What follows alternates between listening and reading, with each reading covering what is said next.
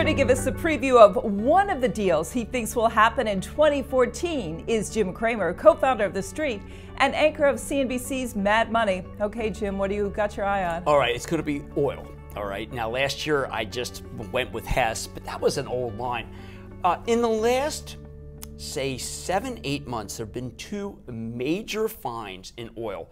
One is West Eagle Ford and the other is Permian.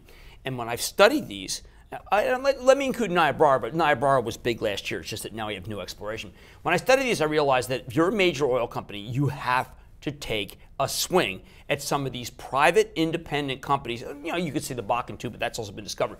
I have Niobrara, I have West Eagle Ford, and I also have Permian names, of which I will say at the deal conference which companies are most likely to be acquired.